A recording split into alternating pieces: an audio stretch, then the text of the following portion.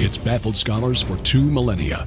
It is a puzzle made of multi-dimensional elements, an enigma with roots that reach back to the dawning of time, perhaps before. Daniel explained part of it. Ezekiel and Isaiah had glimpses into it. John saw it all for the time of the end. That time is now. Join Derek and Sharon Gilbert on a journey that spans the course of history, from Eden to Mount Hermon, from Hermon to Babel, from Babel to Rome, from Rome to the cross, and from there to us. Biblical prophecy is coming true before your eyes, and to understand it, you must discern the times both then and now. It's time to unravel the threads of this all-encompassing prophetic paradox. It's time to unravel Revelation. Welcome to Unraveling Revelation. I'm Derek Gilbert. I'm Sharon Gilbert, and guess what? You are in our, what do we call this room? The family room? I guess so. This is Studio G3. We've decided to try something brand new. So if this doesn't work, you'll never know it happened, because we may just start again and go back to the old room. But we kind of wanted something a little bit warmer, a little bit more sort of a taste of what it's like to be in our home. Yeah. And we love this room because it's got the fireplace. It does. And decorated in a very homey country style, which I've said before, when I was young, I would have thought was just really old-fashioned and boring. But I know what she's mixing patterns, and colors. Oh, boy, my gosh. When I was a young man just out of college, everything had to be white and gray, very Swedish industrial. It's gone back to that way too. A lot of white and gray I notice in homes that are for sale. But there was a long time there where it's like 90 shades of beige. No. Color and lots of family photos on the walls. Lots of, I love this picture. It's one of my favorite pictures of me with our daughter, daddy-daughter dance. Oh, yeah. Back when she was young. And so, yeah, it was. She's still young to me. The older I get, the more young people I find around me. I know, you start calling them kids. Funny how that works.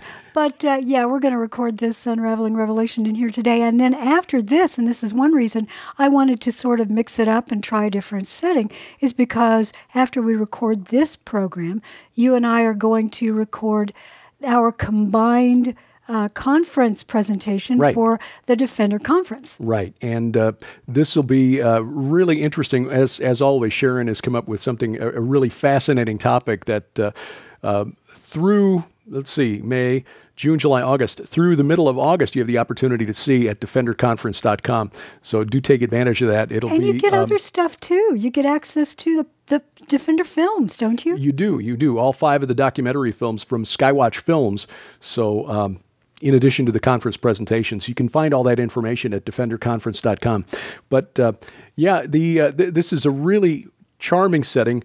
I love this red chair. This was a flea store find, so a flea market find. So, and our good friend Wes Fall. Yes, helped us move the chair in. Helped move the chair. It was sort of a deal where, what did you do here? In fact, that furniture, that love seat was also a flea market find. So, yeah, we love repurposing things. Nearly everything in this house is repurposed from some Goodwill store or flea market or somewhere.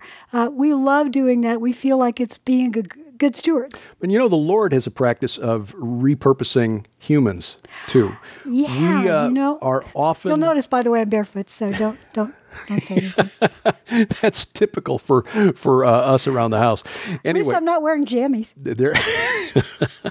The Lord will often take those of us who feel like we have no purpose, or who have devoted our lives to another purpose, opposing His will, and He uses those of us cracked and broken vessels to carry forth His word and His plan, so that none can say, oh, it's only because this guy was so smart or so strong or so handsome or whatever.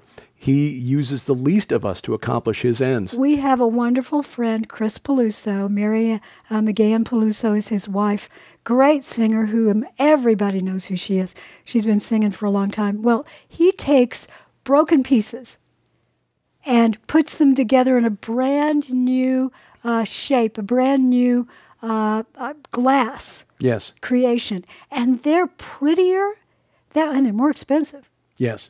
Oh, yeah, they're expensive. One of those went to the White House. Yes. In the previous administration, in case you're wondering. Yeah. But, and that hit close to home because there's a tradition of glass blowing in my family. My great-grandfather, great-great-grandfather, and probably generations prior to them back in Finland and Sweden were glass blowers. And so seeing what can be done with what would normally be discarded and thrown away is just really remarkable, but it's also instructive and illustrative. This is the Lord we serve. He throws no one away. All we have to do is be willing to say, yes, Lord, here I am. Send me.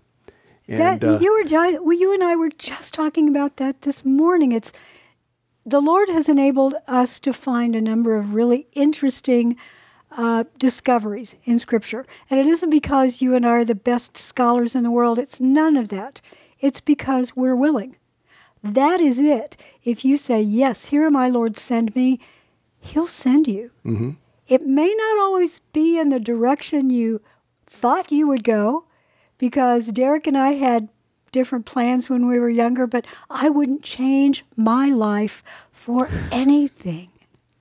Neither would I. Boy, this is so cool. And I'll tell you, the things that we are learning as we've been unpacking and unraveling the prophetic scriptures that we call the book of Revelation, but it's throughout the Bible. All of it. You have to go back to Genesis, as we did nearly 3 years ago when we began this journey. But today we're finally getting to a topic that I think, because of what's going on over the last 2 years, has been uppermost in the minds of many who follow Bible prophecy, and that is the mark of the beast. Absolutely. We are going to get to that, and also another topic that I think may take up this whole program and it may push the mark back to another week. Push off the mark another week? Yeah, perhaps another week. But they're kind of tied together, and this is all wrapped into the study of who the beast is, the Antichrist, who is the second beast. We talked about that entity over the last couple of weeks, but he's given an interesting power as we read in Revelation 13, beginning at, I'm going to start at verse 13. This is talking now about the false prophet, the second beast that emerges from the earth. It performs great signs, even making fire come down from heaven to earth in front of people. Again, a mockery or a copy of what the prophet Elijah did on Mount Carmel, or rather what God did through the prophet Elijah on Mount Carmel. And by the signs that it is allowed to work in the presence of the beast, it deceives those who dwell on earth, telling them to make an image for the beast that was wounded by the sword and yet lived. Verse 14, is that what you said? That was verse 14 there. Verse 15. Please start back at 11. Okay. Pick up that whole thread. All right. Then I saw another beast rising out of the earth. It had 2 horns like a lamb, and it spoke like a dragon. It exercises all the authority of the first beast in its presence, and makes the earth and its inhabitants worship the first beast, whose mortal wound was healed. It performs great signs, even making fire come down from heaven to earth in front of people. And by the signs that it is allowed to work in the presence of the beast, again, it is allowed to work. Yeah.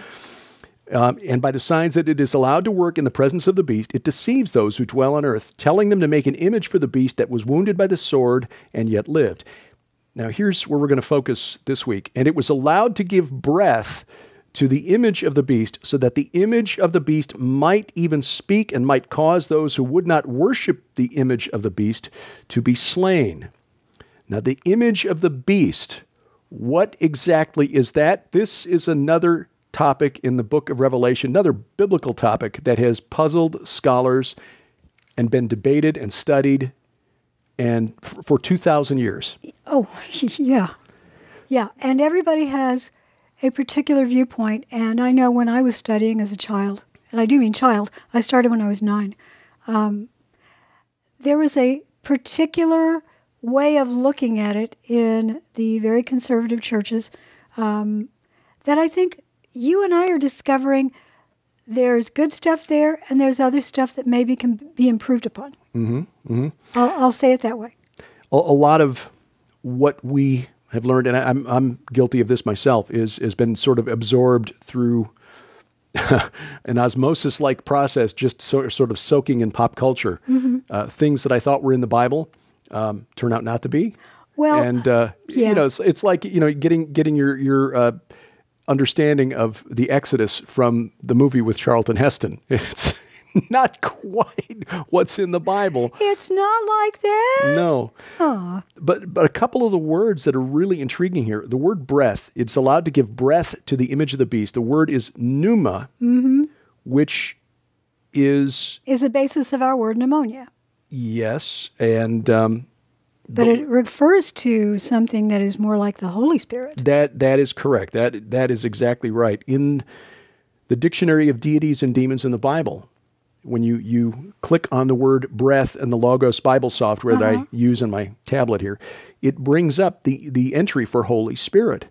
So it's giving some form of life to the image of the beast. Now the image... This is not the Holy Spirit, No. This is the false spirit. This is an unholy spirit. Right. This would be one of these lying signs and wonders that it's performing. But the word translated image is a word that you've done a presentation on. Icon. Yes. Oh, yeah. And this is, of course, the word from which we get icon and iconography, a picture or representation of something that represents something else. Well, it's something that's worshipped in the Eastern Orthodox Church. Yes. Icons are paintings of saints or of Jesus or of Mary, and you literally worship them. So what is then meant by the image of the beast? Clearly, it would not be a painting, because how do you give breath or spirit to an image, to a painting? Well, there was a time when it was thought that, okay, now it's films. Because you have moving pictures that can speak when talkies came in. Boy, am I aging myself. No, I wasn't around when talkies started. It was right after that. But then television came along, and television by many very conservative fundamental churches was banned because it was thought to be of the devil. Then video games came along, and then the internet, and now the internet, and holograms, and there is so much tech out there, metaverse, multiverse. You can just about name any emerging technology that deals with imagery, and it's getting closer and closer to reality. Yeah. We've seen holograms used by to put a performer or a politician in a room where they are not actually there. A three-dimensional image. Very famously, Turkish President Recep Tayyip Erdogan did this for a party meeting some years ago. They've done this with Michael Jackson after his passing. They've done it with quite a number, including anime characters who are thought to be very famous performers. Right. They give concerts. Pop star in is it Korea or Japan? Japan is actually a hologram. Yeah. But here's the other thing. One of the stories that I think you talked about on a recent 5 and 10 is that, was it Google that just bought a company that specializes in AR conversations? It will allow, if you are, say, in another country, I can have you sitting in that chair so I can talk to you. Augmented reality, yeah. But my question to Derek that morning as we looked at the story was, at what point do they say, now you can talk to dead grandma? Yeah. That was one of the themes explored in that prequel to the rebooted Battlestar Galactica, Caprica, where... which is not something you want to watch with your kids. No, it's very adult in violent certain areas. Yeah. But some of the characters, a couple of the characters who'd suffered personal loss, the loss of a family member, went into a virtual reality setting where they could interact with an avatar representing their lost daughter or friend or what have you.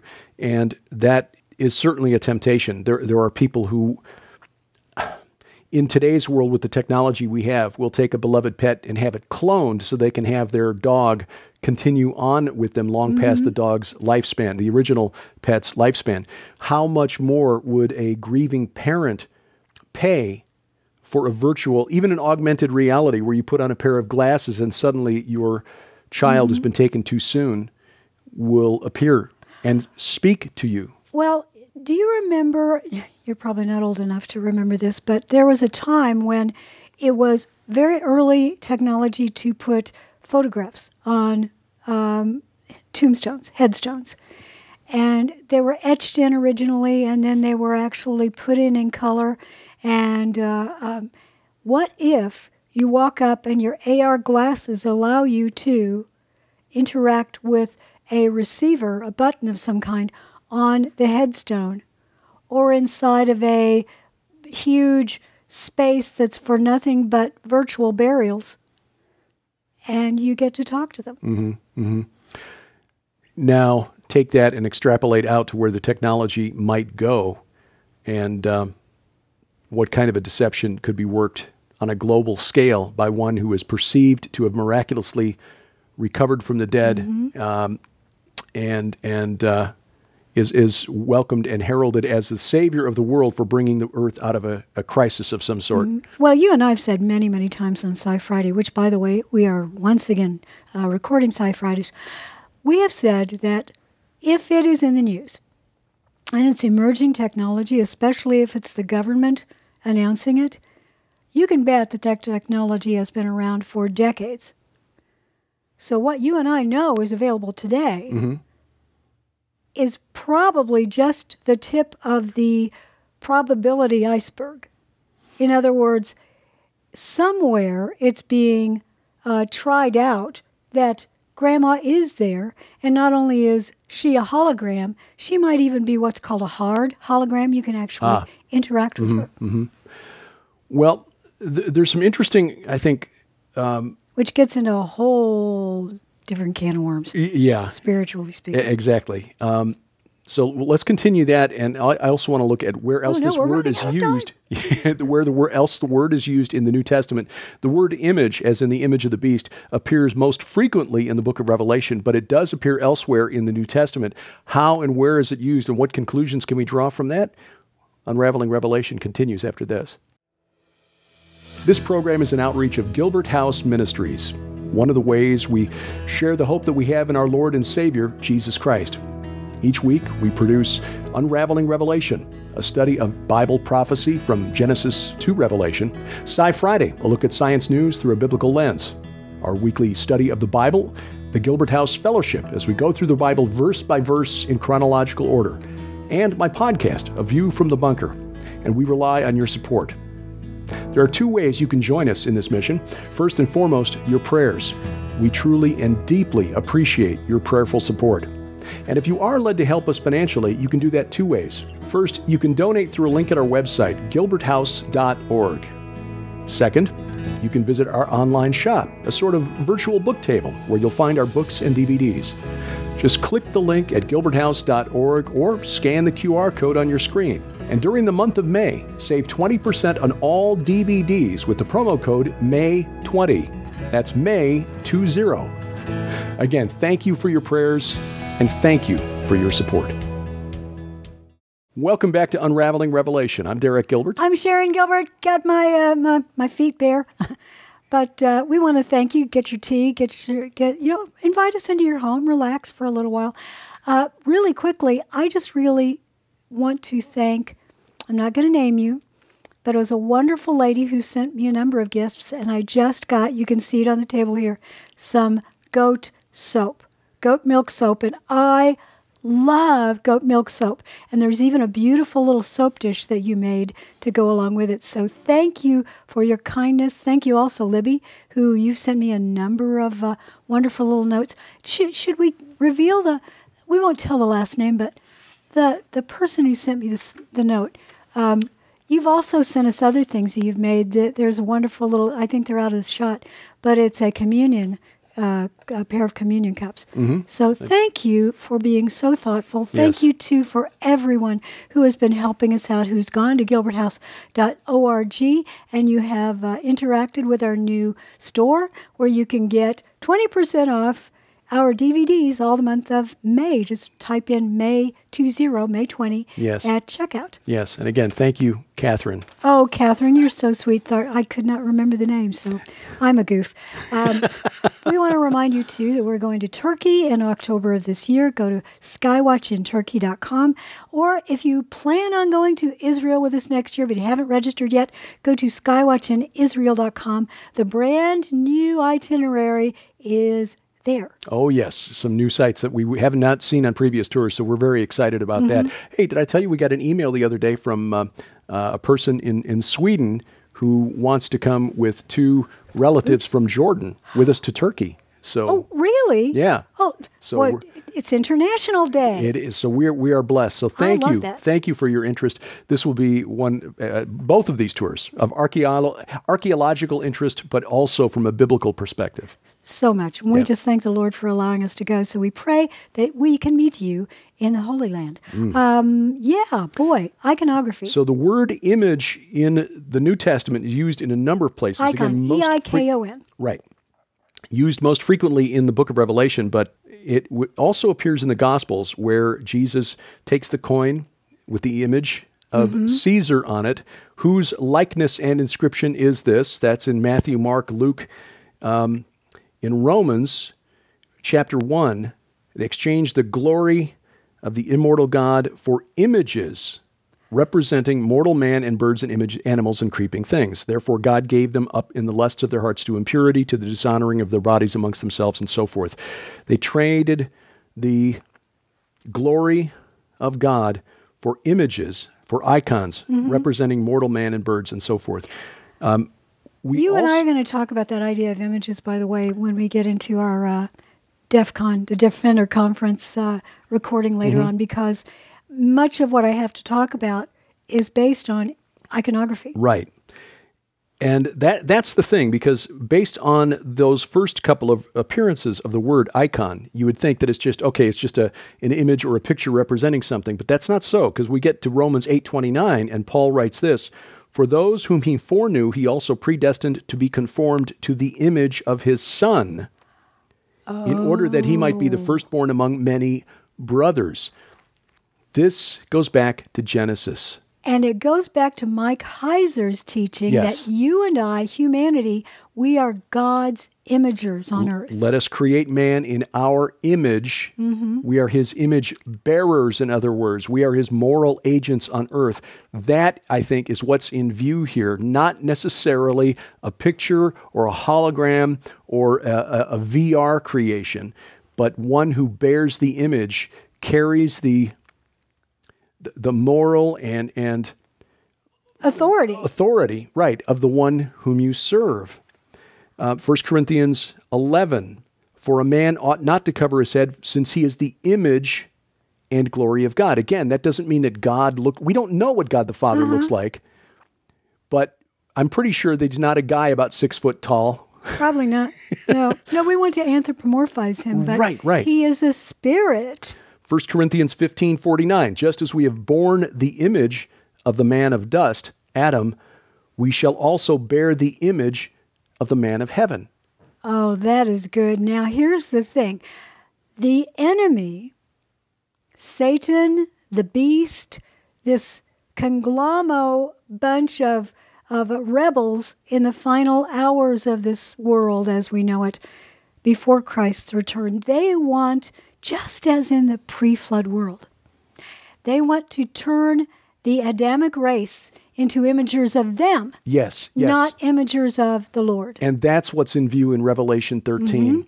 We see it again as we continue in Colossians 1:15. "He is the image of the invisible God, the firstborn of all creation." Colossians 3:10, "Have put on the new self, which is being renewed in knowledge after the image of its creator." God. Again, this word image doesn't mean a picture or representation. It is everything that God represents. We represent. We are his ambassadors. We are ambassadors for our King. We bear his image in that regard. And that is what I think John was describing in Revelation 13. Hebrews 10, verse 1, "Since the law has but a shadow of the good things to come instead of the true form of these realities." Again, it can't be a picture. How do you draw a picture or an image of the law? The English word image doesn't convey the true sense of what the apostles were trying to write here. No, the language is so rich in the original languages, the Bible is, but in English, we limit it. Colossians 3, taking it in context, Colossians 3, verse 9, Do not lie to one another, seeing that you've put off the old self with its practices and have put on the new self, which is being renewed in knowledge after the image of its creator. Here there is not Greek and Jew, circumcised and uncircumcised, barbarians, Scythians, slave, free, but Christ is all and in all. That's the image of God, his representatives here on earth. And what John is writing about in the book of Revelation is about the imagers of the beast, the Antichrist. Yes. Well, we've talked about this before. The Antichrist, he is pretending to be Christ. He's pretending to be our Lord and Savior. He's not, but he's going to do everything in imitation of that, and he'll usually flip it. So he wants us to be his imagers.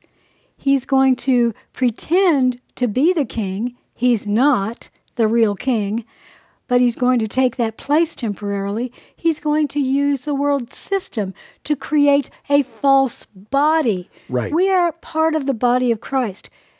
The Antichrist is the head of an antibody. Yes. That is forming even now across the world. I think you've hit on it right there. This is the beast system, I think, is what we would call the image of the beast, because it's not just an animated representation of the Antichrist. It is something much more than that. We can kind of triangulate on the sense by looking at the way that word is used elsewhere in the New Testament. What does it mean specifically? I don't know. We'll find out when we get there. But when we are told, and I pray that we're not here, we don't think as pre-tribulation believers, we don't believe we'll be here when all of this takes place. But we trust in the Lord to see us through no matter what. Exactly. Whoever is here at that time will know that this is the image of the beast when they are told, you must worship it or you're in big, big trouble.